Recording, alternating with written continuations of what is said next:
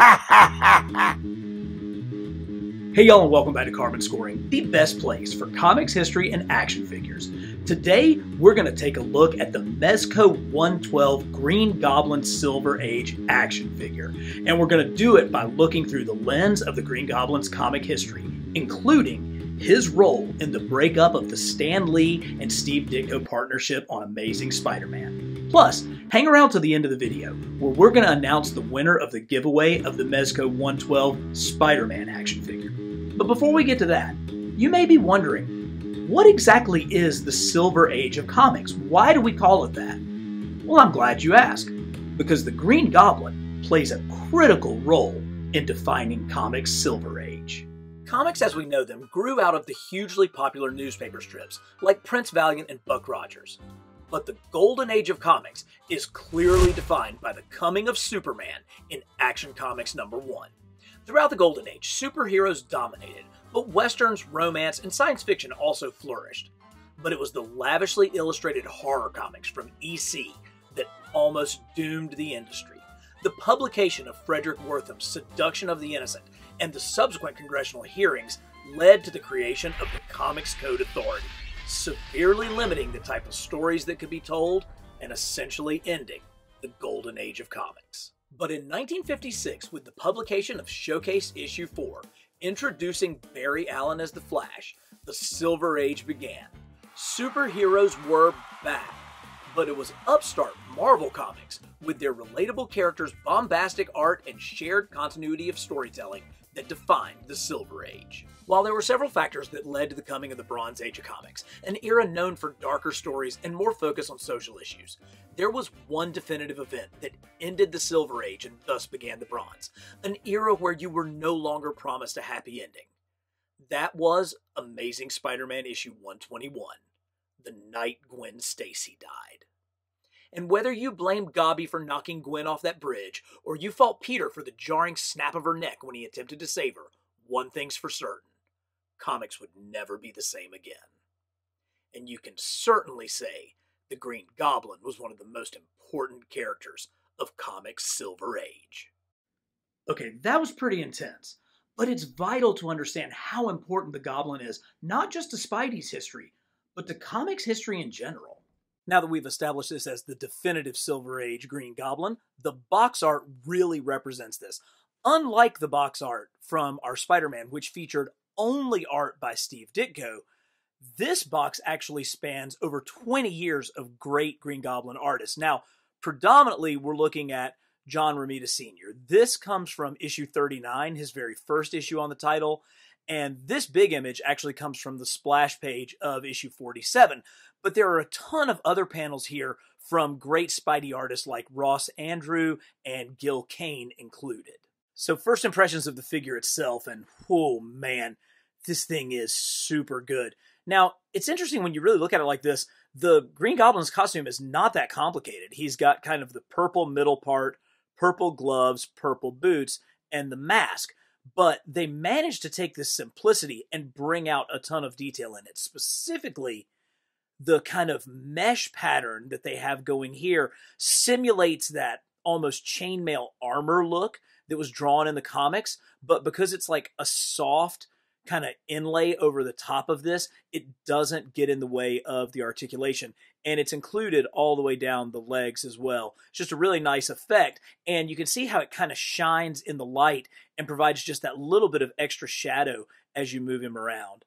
The gloved hands look really natural. These are plastic, so they're not like the leather parts up here, so they don't wrinkle as much. And you do get decent movement at the chest. Again, same thing here. These are plastic at the boots, and one of my complaints with the Spider-Man figure was just not enough ankle rock articulation. It's about the same here, but when I get him up on the glider, you'll see he does manage to get into a pretty decent crouch.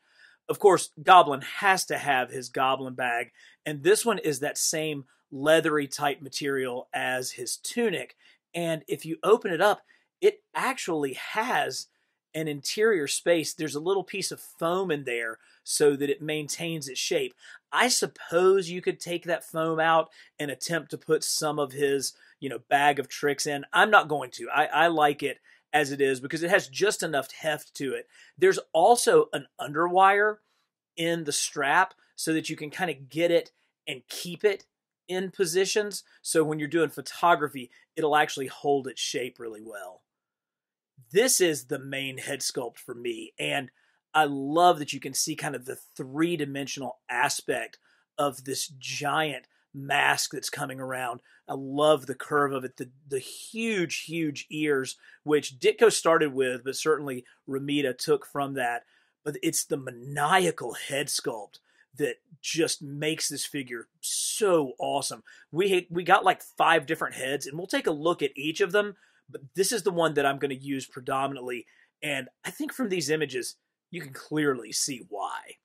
Let's take a look at this figure in comparison to some other Green Goblin figures to see how he stacks up. So here are the 2 Mezco 112 figures of Spider-Man and the Green Goblin, and I really like the differences in their size. You can see that obviously the Green Goblin is taller, but he's also wider and bulkier. And I think that's a pretty good representation of Spider-Man versus the Green Goblin in the Silver Age. During that time, Spidey would have been in his late teens or in college, whereas Norman Osborn, the Green Goblin, would have been a full-grown adult. And so I like the disparity between their 2 body types. One thing, though, that I think makes the most sense is these 2 just look like they belong together. The vibrancy of their colors and the way that the cloth costumes fit, these 2 were clearly a pair. All we need now is for Mezco to release images of that Doc Ock that they've teased, and we could really be rolling with some Silver Age Spidey stuff. Here's Gobby next to the modern age Green Goblin figure. He's maybe just a little bit taller, but obviously the big difference is you can see those muted colors and a little bit more of the metallic tones in the modern versus those bright technicolors of the Silver Age figure. Now we're going to compare him to the Spider-Man Classics figure that's based on the art of Humberto Ramos. Again, look at how different the proportions are and how the manga influences of Ramos's figure with the hands, the feet, and the exaggerated stylings compare to the art that very much represents the 60s and early 70s. A figure that much more closely represents the design aesthetic of the Mezco Goblin is the Goblin from the VHS 2-pack. Now, this one has much more Silver Age Technicolor colors of the costume, and I think the head sculpt of the VHS 2-pack really kind of represents the artwork of Ross Andru, whereas the Goblin from Mezco hits more of that John Romita look. But I think it's interesting to see these 2 that really both kind of have that Silver Age vibe going on.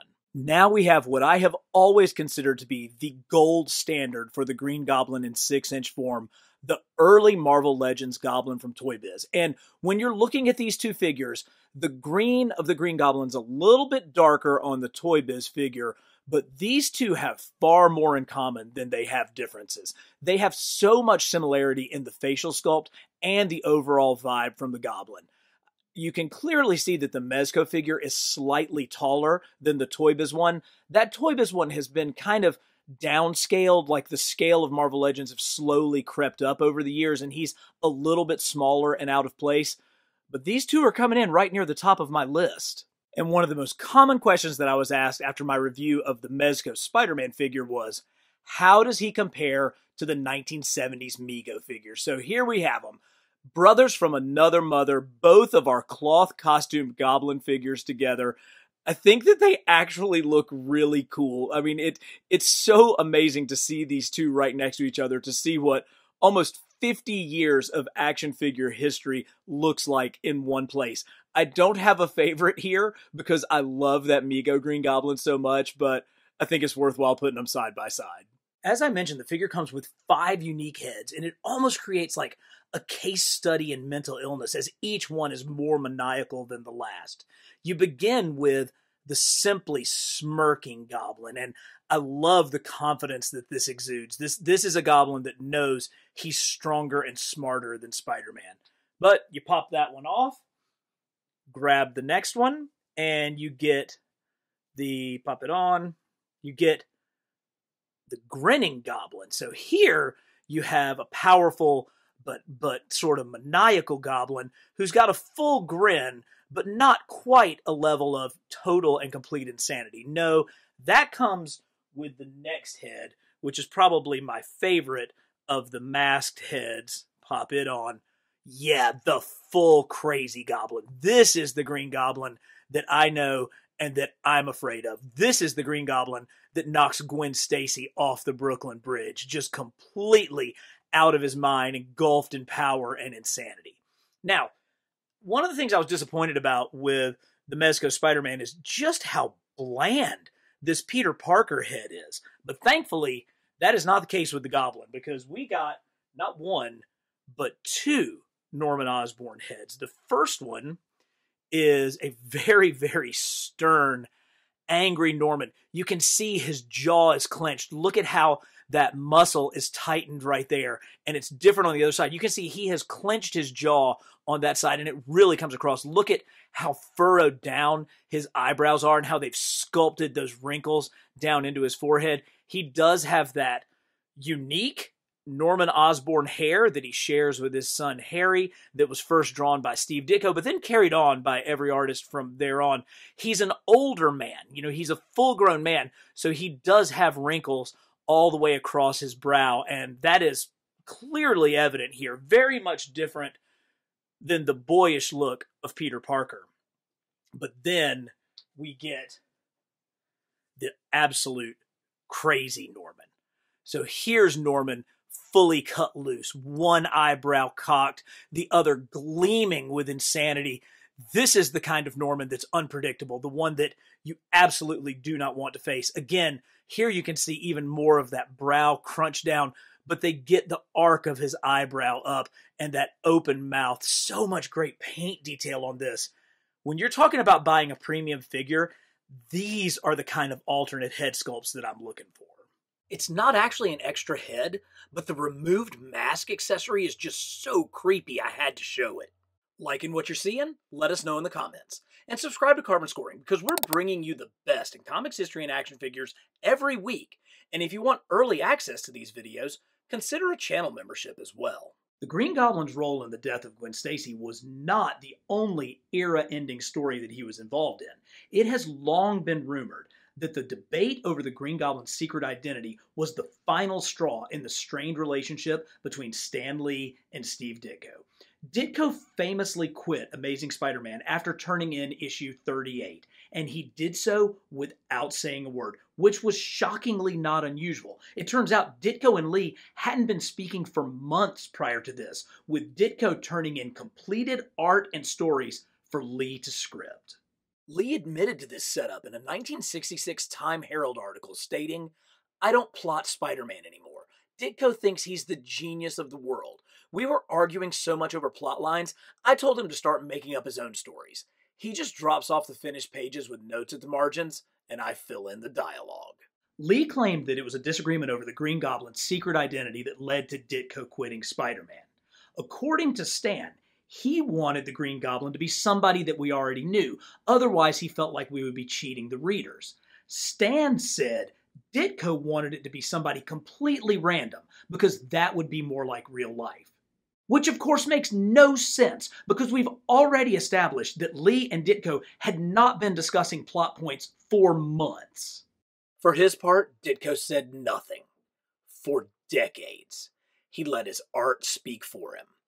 But in 2015, 3 years before his death, he wrote an op-ed in the Comics Journal where he stated, "The only person who had the right to know why I was quitting refused to come out of his office. Stan refused to know why." Plus, the Goblin identity story just doesn't hold water. Ditko had set up Norman Osborn as the Green Goblin from the very beginning. He was quoted in 2009 saying, quote, "I knew from day one, from the first Green Goblin story, who the Green Goblin would be. I absolutely knew because I planted him in J. Jonah Jameson's Businessman's Club. It was where JJ and the Green Goblin could be seen together. I planted them together in other stories where the Green Goblin would not appear in costume. I wanted JJ and the Green Goblin's lives to mix for later story drama involving more than just the two characters. I even planted the Green Goblin's son with the same distinctive hairstyle in the college issues for more dramatic involvement and storyline consequences. So how could there be any doubt dispute about who the Green Goblin had to turn out to be when unmasked." End quote. I'm going to go with Ditko on this one. For his first appearance in issue 14, Ditko said, quote, "Stan's synopsis for the Green Goblin had a movie crew finding an Egyptian-like sarcophagus. Inside was an ancient mythological demon, the Green Goblin. On my own, I changed Stan's demon into a human villain." End quote. And while I made the argument in a previous video that Mezco's Spider-Man was the definitive Ditko Spidey action figure, I stand by the fact that Gobby here is much more an amalgam of Silver Age styles. But that doesn't mean there aren't some serious Ditko touches to this figure. We might not have gotten Ditko's flying broomstick design from his very first appearance, but when the Goblin reappeared in issue 17, he was now using his famous Goblin glider. This Green Goblin figure has no lack of accessories, and none more important than his Goblin glider. I think in profile, it really makes a great Silver Age glider. There are a ton of little details. I like that he can reach down and grab the handle. It's a little hard to get the figure actually to bend enough to do that, but the handle slides up and down, so you can bring it up a little higher to help him reach it. But if you want it down for the sleeker profile, that works as well. Nice touch to have the control panel here with just a little bit of hint of different color to bring out some of those dials and knobs. The wings are articulated. You can see they're on a piston mechanism here, so you can get, more bend to them. I usually tend to have them down a little bit farther. Something that is a big bonus is the foot pegs for the figure not only have heel pegs that actually fit really tightly, but then these strap over the feet as well. So when you get your figure on this glider, he's not going anywhere. Now, the glider itself has accessories, such as a very classic looking flame effect coming out of the back. I tend to like mine more simple like this, but you can add these little engines on the bottom, which I think give it a little bit more. They have different size holes so that you don't put them in the wrong way. I think that gives it a little bit more of a modern look. You can kind of see them when they're there. That's one of the reasons why I don't always have them in, but you can easily switch them out and switch in instead these. They have to go on a very specific way. These poured in very easily and give that blast effect, but also provide a base. So if you don't want to have it on the flight stand, which is the classic Mezco flight stand, these are really good. I use these all the time for other figures because they're really tight and they hold the figures really well. But if you want him a little bit lower to the ground, this makes for a pretty cool effect also. But clearly, the design team at Mezco read issue 17 of The Amazing Spider-Man, which included this panel, because every trick in the Goblin's bag was included with this figure. There are lots of tricks hidden in the Goblin satchel, beginning with these, I don't think we're really allowed to call them batarangs, but let's just say that they're flying goblins. He has 3 of those, but he also comes with one that just slots right into his hand that gives it a throwing motion. So that's pretty cool. I don't know if this was done on purpose, but if you look closely at this hand, the thumb on mine is not there. It's like it's been shaved off, and I didn't find it anywhere in the package, but I will say that without it there, it's much easier for him to hold these different utensils. Modern writer and artists seem to have forgotten one of Goblin's most useful features, and that's his Goblin Blast. Here you can see he's got it on this pointed finger, and it's simply an attachment that pops right off. The figure comes with 6 regular pumpkin bombs, 3 that have a smiling pumpkin, and 3 that have an angry pumpkin. But the ones that I tend to use are this one with the flaming pumpkin and this one with the smoking pumpkin. They're just that much more dynamic, and they look so good in the Goblin's hands. You also get 3 alternate hands where the Goblin is throwing some of his most classic weapons. Here, you can see he's launching a pumpkin bob out of his hand. In this one, it's one of his rarely used ghost bombs, but look at how crazy that ghost face is and how great it is coming right out of his hand like that. And finally, yes, they did it. They gave us the flying frog bomb. It made one appearance in only 2 panels in Amazing Spider-Man 17, but the good folks at Mezco gave us a fully sculpted frog that you can see launching from Gobby's hand. It is this kind of level of detail that separates these Mezco 112 figures from all the rest. So, final thoughts on the Green Goblin. I think this figure is nothing short of excellent. It doesn't represent one singular artist's style the way that the Mezco Spider-Man did. It's much more of an amalgamation of an era that the Green Goblin really helped to define. I think that the facial sculpts, both of the Goblin mask and particularly the Norman Osborn heads, are tremendous, and his accessories, particularly this Goblin glider, are really well done. Plus, the leather feel of his satchel, it adds a first-class touch. All of the different weapons, from the pumpkin bombs to the grenades to the frog, are just utterly fantastic. He does have good enough articulation to get into the kind of poses so that you can swoosh your Green Goblin around the way that you expect to, and he crunches down really well. The sturdiness of his foot pegs and these straps on the glider are an absolute extra bonus, but it really comes down to just that Silver Age maniacal vibe of the Green Goblin, and this one has it in spades. I truly believe that this is a worthy Goblin figure.